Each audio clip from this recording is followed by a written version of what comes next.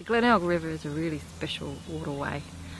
It comes from the Grampians National Park, and being 500 kilometres long, it's the largest river in our region.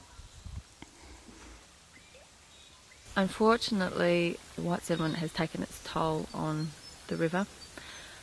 With all the grazing, there was a lot of native vegetation clearance, and from that there was a lot of erosion. In the 1960s and 70s, a lot of the river was desnagged. We now know that it's really important, not just as habitat for fish like the blackfish, but it's also really important in maintaining channel form.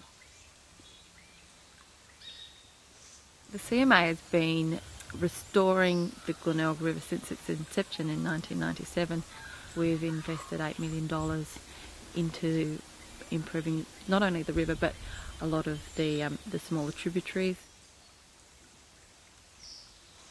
Much of this funding has gone as grants to the local community. Landholders are able to access grants from the CMA to carry out works such as fencing out rivers, revegetating, and they can also get access for alternate stock watering if they had once accessed water from the river.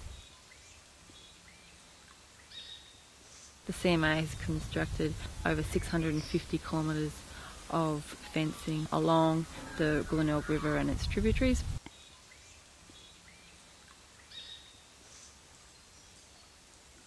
As well as that, there's been 1,000 hectares of revegetation.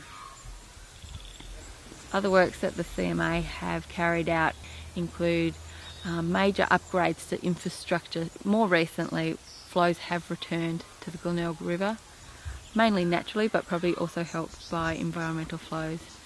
And as a result, we've seen increase in fish numbers and a marked change in the channel form of the river. We've also put in engineered erosion control structures where the erosion was just so bad that native vegetation solutions wouldn't work. As part of the restoration project, we've worked with literally hundreds of farming families. As a result, we've been able to put more fencing in our region than in any other region in Victoria.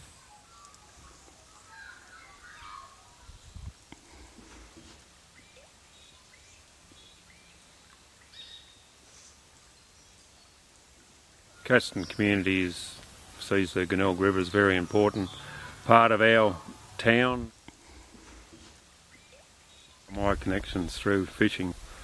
I've been a long time passionate fisherman, and ever since I was a small boy I've fished this river, and I've traipsed along the length and breadth from Durgam right through to Nelson.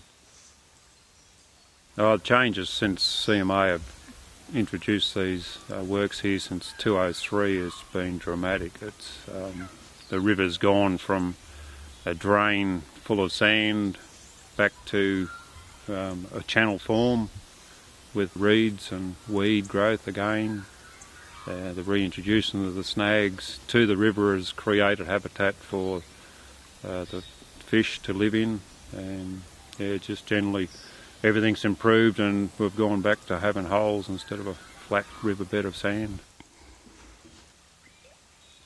After the restoration works that have occurred, the fish have returned along with platypus and water rats. It's really good at the moment. Part of the Kelpie Trail, which follows the river through the township of Caston here, was built by the Friends of the Glenelg River, which was a group formed back in 2003 to bring the community back to the river, and some of the works done by the CMA for the sand extraction and reintroduction of the snags, etc. So it's been a community learning event, and it's connected people again to the river.